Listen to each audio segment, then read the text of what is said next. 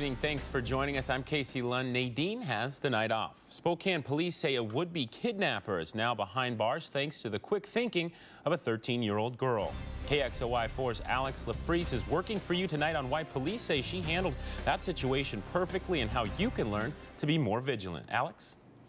Well, Casey, in these sort of situations, it can be very hard to know why the team was in a certain location, but what we do know is that she took all of the right steps to make sure she wasn't another victim.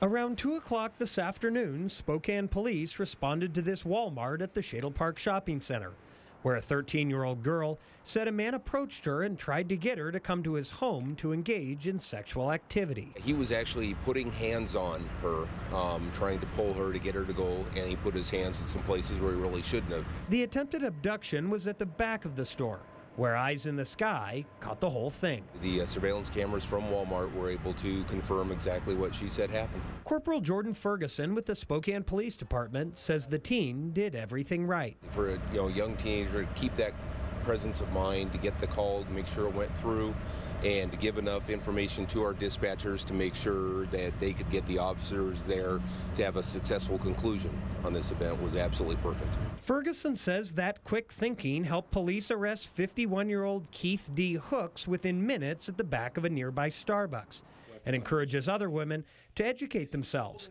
so the same thing doesn't happen to them. We have a class coming up that we teach called Enhancing the Survival Mindset. And part of that class is making women aware of their surroundings so they can avoid it getting to this point.